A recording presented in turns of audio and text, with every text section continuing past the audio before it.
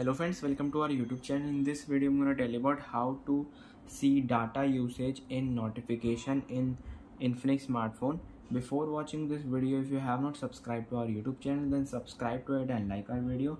So let's start friends. First you have to open your settings and here you have to write data usage. Here it is, just click on it. Click on data usage. Here it is, settings. You have to enable it and it will show data usage in notification like this. Enable it, settings, allow. First you have to enter SIM card and it will show data usage.